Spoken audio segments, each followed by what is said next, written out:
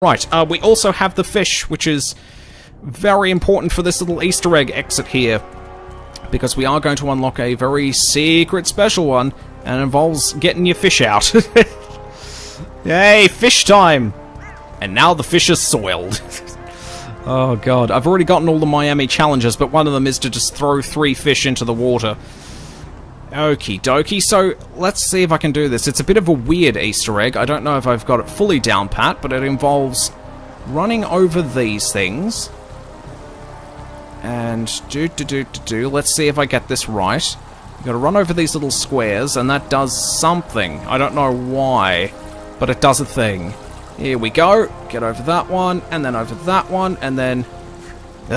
didn't work. Alright. Gotta try again, I suppose. I don't get this Easter egg at all. I do not get it. And it's all about doing a little figure 8 on these fountain thingies. I think you're watering your fish or something. Oh, there we go. See, I don't know what the hell prompts it, but you just do it in that little configuration, and then you just go, hey, hey! Secret exit! Onward, dolphins, onward! It's murder awaits on the horizon. So Flipper and his pal take 47 off to greener pastures, and there you have it. There's Miami done. I'm going to redo it again. There's another exit that's an Easter egg that I would like to show off as well.